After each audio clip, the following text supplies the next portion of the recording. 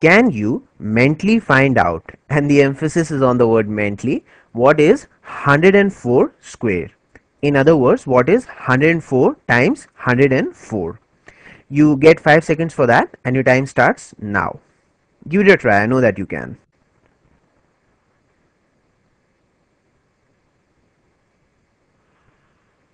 Your time is up.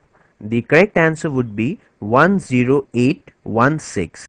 There it is, 10816. So now let me show you the easy cal trick for finding the squares of the numbers the faster way.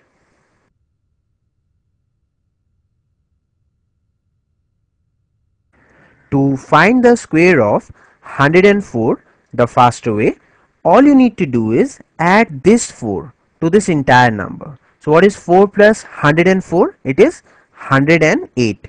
So you get the first 3 digits of your answer. Now 2 more digits to go. So what is the square of 4? It is 16. So that's your final answer, 10,816. Voila! Isn't that simple? Simple and fast. Could you understand what I have done here? Okay, so let me explain it to you a little. Basically what I have done, I have taken the base as 100.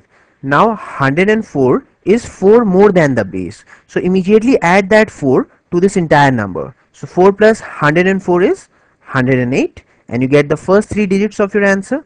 Now since base 100 has 2 zeros, so 2 more digits to go. So what is the square of 4? Again, we just square that distance. So square of 4 is 16. So the answer is 10,816.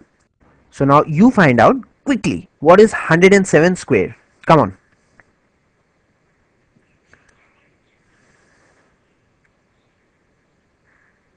So once again, add this distance from the base 100 to this entire number. 7 plus 107 is 114. Now 2 more digits to go. 7 square is 49. So your answer is 11,449. That's it. So what about 112 square? Come on, find it out.